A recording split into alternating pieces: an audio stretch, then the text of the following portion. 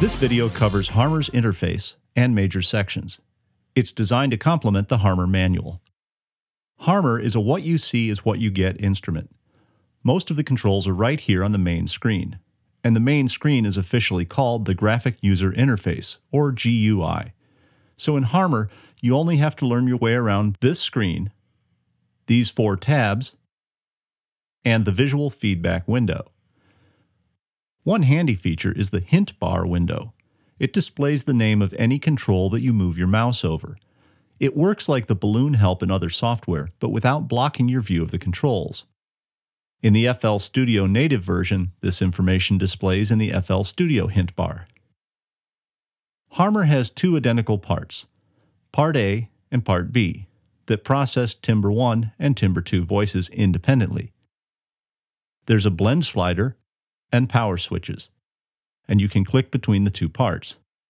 Part A and B also process the image synthesis sections independently, so the voice sources for these parts can be the timbre generators or the image synthesis section if that's activated. The GUI contains most of the controls, but there are a lot of useful features contained in the right-click menus, which are often called context menus. For example, if I right-click on filter number 1's frequency control, I get all sorts of options.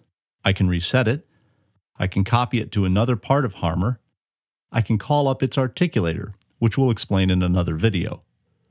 Articulators act as modulation sources for the controls, and each articulator target can have multiple parts or things that modulate it.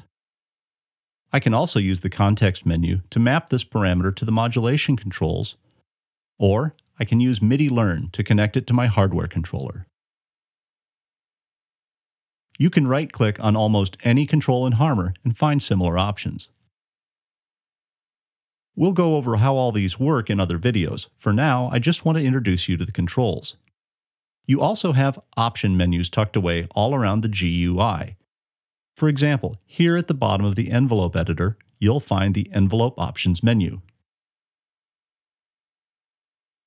And in the image editor, you find a menu for image options.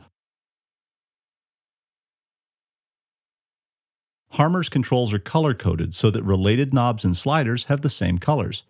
For example, all of the blur controls are backlit in green, and all of the harmonizer controls are backlit in magenta, and so on. The major sections of Harmor are the oscillator section, the filter section, the global controls, the editor, and the visualizer. You also have tabs to switch the editor between envelope, image and resynthesis, effects, and advanced options. To load the factory presets, click here.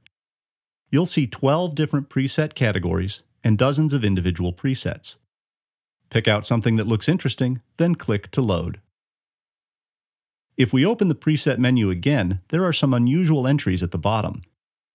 These are intended to help you learn how to program Harmor. For example, if we load up Harmony, you'll see tips appear in the info window. And now take a listen to middle C. There are quite a lot of subtractive synthesizers, often bragging about being virtual analog. This one is digital and proud to be. Everything is fake. The tone generator, the filter, and its resonance, the phaser, all performed on the harmonics before partials are computed. Finally, if you click on the Help menu and open Help Contents, you'll see the Quick Start Guide as a PDF. You can also find more support and great ideas in the various forums and user groups available through the ImageLine website. For more great software, visit the ImageLine online shop, and for more tutorials, visit the ImageLine YouTube channel.